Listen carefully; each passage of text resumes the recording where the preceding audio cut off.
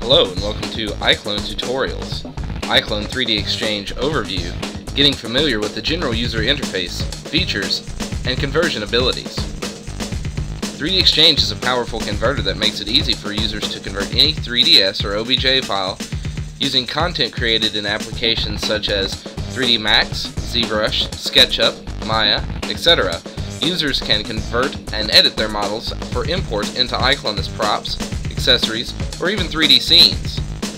3DXchange also allows users to load props, accessories, or 3D scene VNS files made with iClone directly into 3DXchange to modify specific objects' position, orientation, size, specularity, shadow settings, and much more. This is wonderful for generating lots of content for custom libraries or content packs for sale. This overview tutorial will introduce users to the key features, interface, tools, panels, and options presented when using the new 3DXchange, also showing how to create custom props, props with animation, and custom accessories as well. Step number 1, open 3DXchange and go to File, Open, or use hotkey Control plus 0, and then select car.3ds. Download the model used in this illustration at www.amazing3d.com/free/free.s/html. Step number 2, turn on the dummy object to use as a scale reference by clicking the dummy icon. Use the zoom and roll tools by clicking on their icons and to activate from the toolbar, and then click and drag inside the 3D viewer until you are able to position the 3D viewer where the dummy reference can be seen completely. Step number 3, turn on the full light button to activate the light angles, making it easier to view the car. Locate the scene transform panel and then find the scale portion of the panel. Make sure that lock XYZ checkbox is checked to scale the car on all 3 axes simultaneously. Set the scale value to 250 for this model, or any number that will work with the model that you are using to match the scale of the dummy. This will size up the scale model in relation to the scale of the default avatars in iClone. Step number 4, select the MR Glass node in the scene tree and then locate the bounding box icon. Click to activate and notice the 3D viewer that the yellow lined box is now surrounding the selected node. Check on Modify Specularity under the Node Attribute panel to activate the glossiness and specular fields. Set the specular to 400 to add more shine, and the glossiness to 35 for more gloss to create a more realistic look to your car glass once exported into iClone. Step number 5. Check off all other nodes besides the MMTRIM node, the MRBODY_1 node, the MRGLASS_1 node, and then MRLP_1 node, MRTLL node, and the MRTLR nodes. Then under the Node Attribute panel, in the Normal section, locate the two-sided checkbox and then check on the two-sided checkbox. You may check off the Include box of the MR_Glass_1 node to see the difference with two-sided checked on versus off.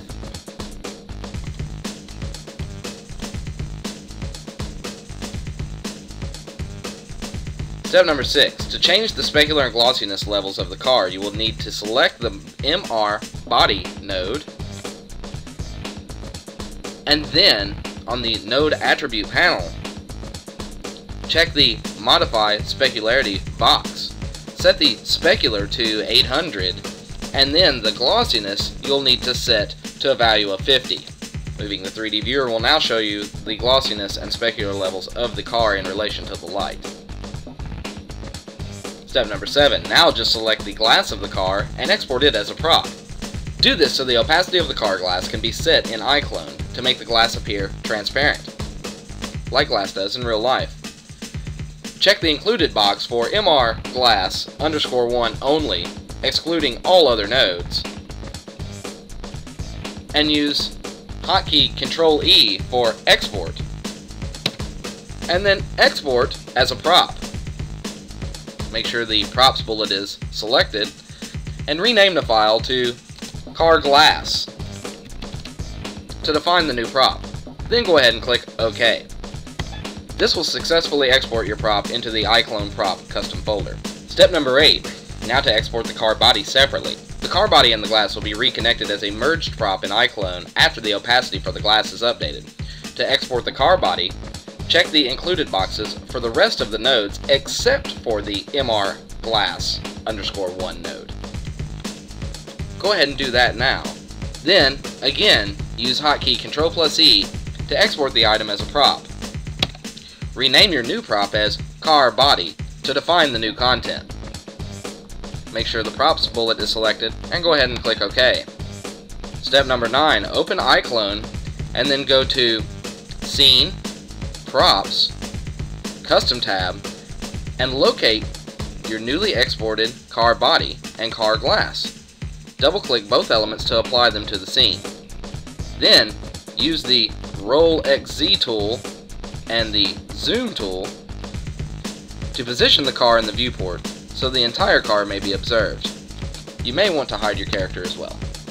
Step number 10, now click the Modify tab and then be sure that you have the car glass prop selected. You can tell which prop is selected by the black bullet point to the left of the active prop.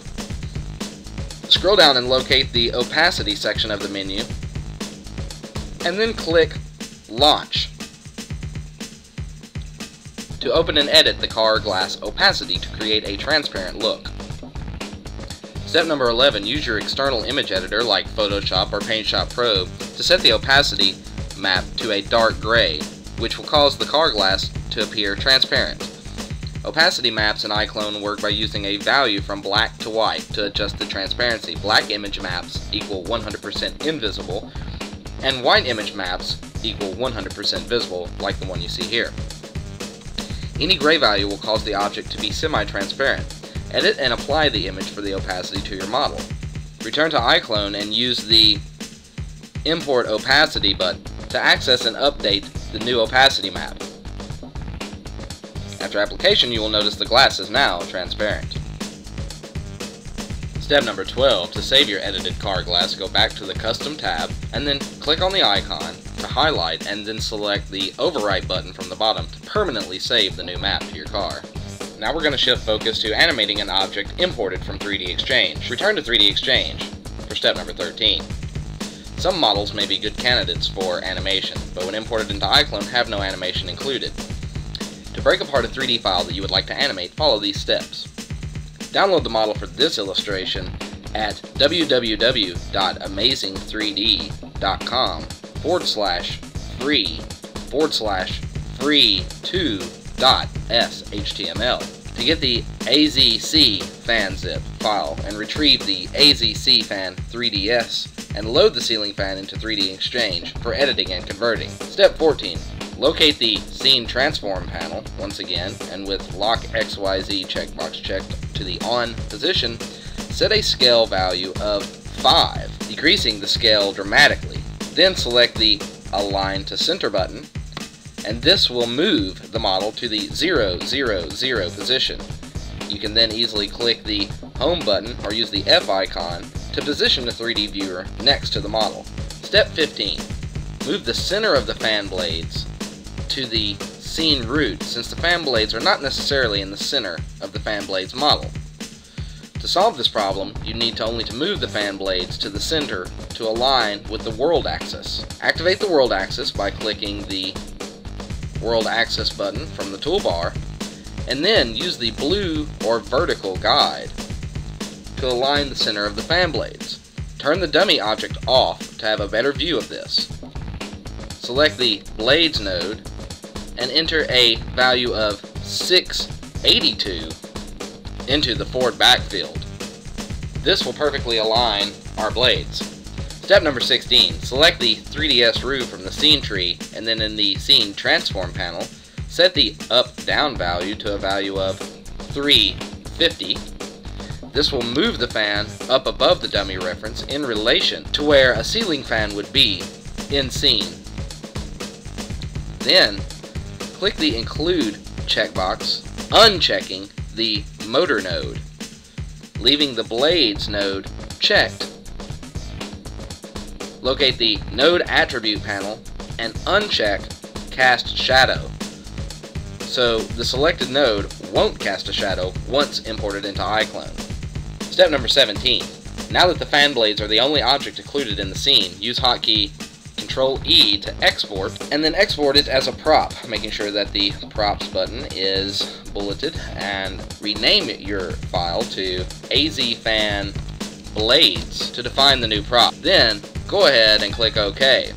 This will successfully export your prop into your iClone prop custom folder. Step number 18. Now turn off the fan blades node and turn on the motor node to export the rest of the model in the scene tree. Uncheck the blades and make sure that the motor node is checked on, then again uncheck Cast Shadow with the motor node selected. Step number 19. Click Control-E once again to export as a prop, then rename your file to AZFan Motor to define the new prop, and then again click OK. This will successfully export your prop into your iClone prop custom folder. Step number 20. Once again open iClone and then double click on the two new props from your custom menu to add them in scene. Then use the camera view arrow to fly out and choose the top view. Again, use the zoom tool to zoom out where the entire fan can be viewed. You can easily go to the modify panel and remove any other objects in scene that you don't wish to have there, like our car body and car glass. Step 21, while under the modify tab, make sure that the AZ fan blades are selected, then click the timeline button to activate the timeline. Use the add key button at current frame 1 to add a key to the beginning of the project. Step 22. Now animate the fan prop by allowing the rest of the fan that was exported separately to remain still. Enter a value of 50 into the current frame field, then under the rotate portion of the adjust menu, enter a value of 180 into the last rotation field. This will automatically set a keyframe at frame 50. This will rotate your fan blades halfway around. Step number 23. Enter a value of 100 into the current frame field, and then under the third rotate field, enter a number value of 1. This will automatically set a keyframe at frame 100, and this will rotate your fan blades the rest of the way around. -1 point, of course, so the loop is created by the 3 frames. Step number 24. A very easy way to loop your rotation animation is to click and drag on the timeline, highlighting the original 3 keyframes. Then after changing to a bright blue indicating that they are active, use hotkeys Control-C to copy, and then move to current frame 101, and then use hotkey Control-V to paste. Repeat this process for frames 201, 301, and so on, filling the timeline. Step number 25. Scroll up and merge the 2 props using the Merge button. Then use the Remove button to remove the excess props, leaving only the merged prop in the scene. To place the finished fan into a 3D scene, go to Scene, 3D Scene, Template, and then double-click on the Room icon. Use the Pan and Roll XZ tools to position the camera to see the fan in scene. Then use the Play Pause button to review. Section 3. Import, smooth, and change the material settings of a model using 3DXchange. Step number 26. Return to 3DXchange. 3DXchange can easily edit the color of the 3ds or OBJ files that have no color or need to be colorized differently according to specific parts of the model. Download the model for this illustration from www.amazing3d.com/free/free2.shtml to get the a3dgrin.zip file to retrieve the a3dgrin.3ds and then load the grenade into 3DXchange for file edit and conversion. Step number 27, select the grenade_1 node in the scene tree and then locate the Auto Smooth button under the node attribute panel. Enter a value of 180 into the field and then click Auto Smooth. This will increase the smoothness of the nodes, making the mesh appear smoother. Step number 28. Changing the specularity of the 3D model will cause the models with a shiny effect to appear appropriately. Plastics, glass, and metals are commonly higher in specular value and need to have specularity added to look better in your iClone scenes. Check on the Modify Specularity checkbox and then set the specular to a value of 10 and set a glossiness value to 50. Turn on your pixel shader by clicking the pixel shader icon or using hotkey Control plus F1. Step number 29. Some models need color added to be useful as a prop, accessory, or 3D scene in iClone. 3DXchange can alter the model color of each node or change the color of the entire model. Edit the color by first checking on the Modify Color checkbox. Next, add color by clicking on the color swatch to the right to activate the color menu. Choose a dark green and then select OK.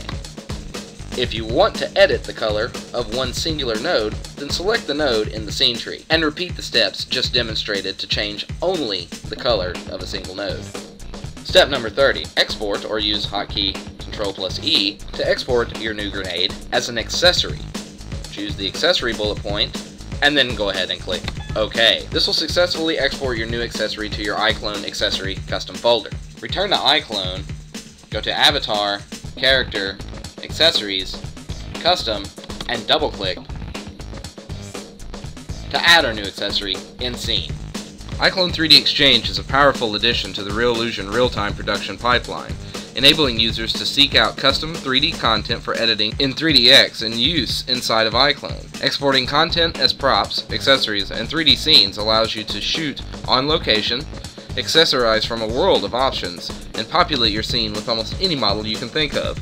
With iClone and 3DXchange, your imagination is the only limit. If you have any further questions, please feel free to visit www.reallusion.com or contact technical support.